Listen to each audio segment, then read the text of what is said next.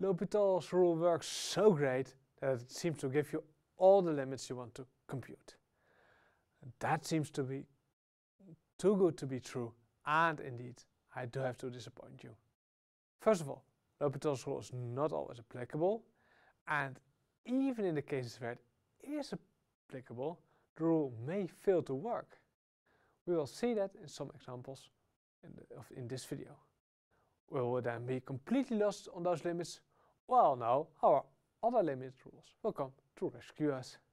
So, first of all, we have x over square root of x squared plus 1 of the type infinity over infinity, if x goes to infinity, so we can apply L'Hopital's rule. So, let's do it. What happens then? Well, derivative of the numerator, that's easy, it's just a 1.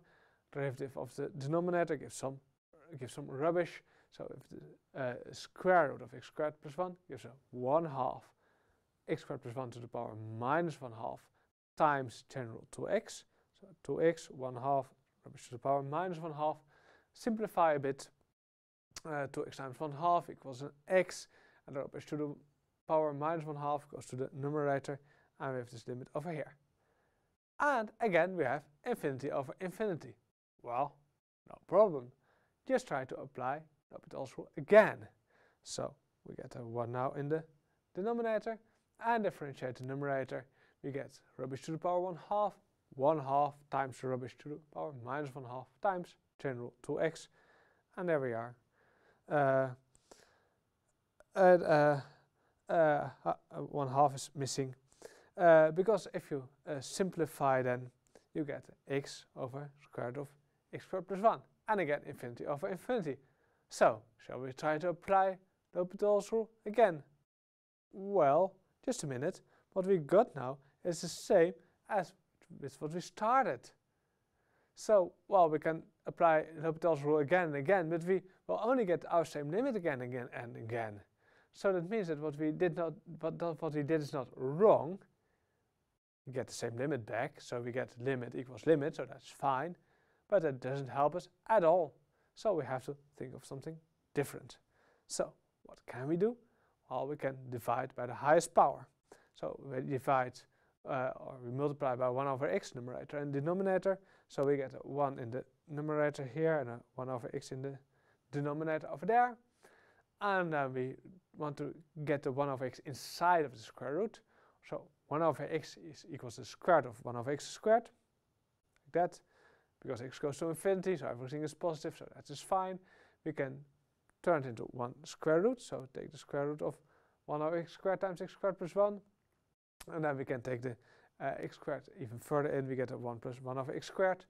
And then we have 1 in the numerator, and the denominator in the limit equals 1 as well. So we can use quotient rule, etc. So we get a 1 over 1 equals 1 in our limit. So even though L'Hopital does not work, doesn't give us an answer, we can still compute the limit using all our other rules, power law, root law, quotient law, etc.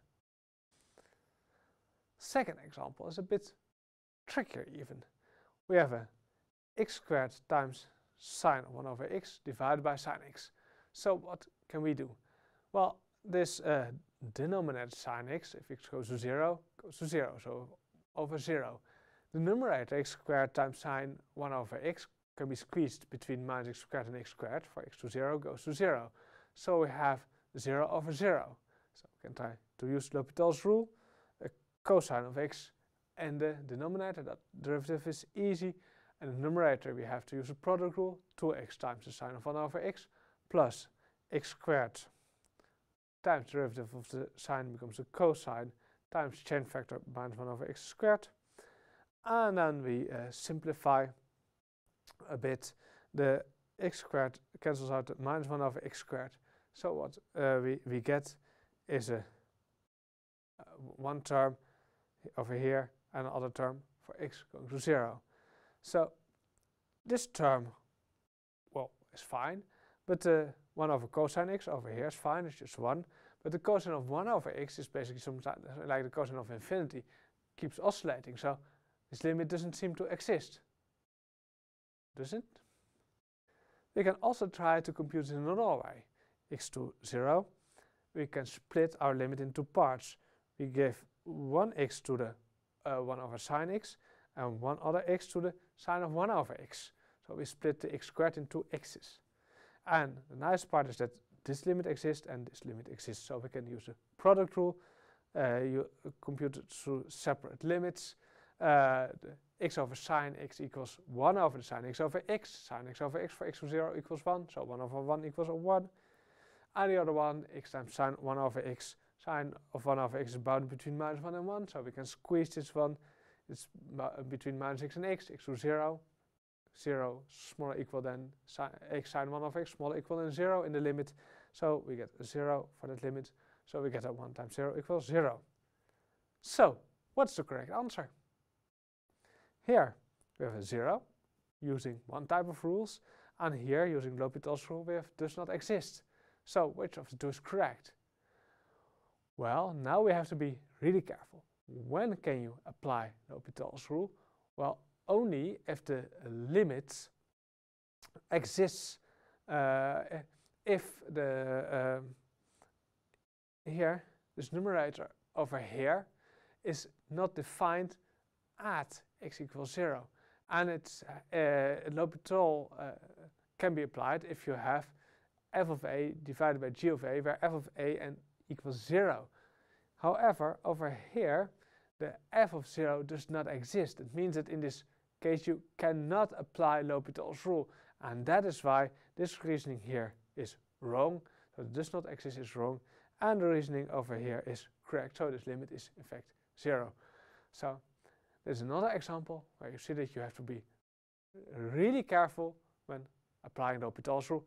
If it works like a charm, but you really need to know when it works, when you can apply it.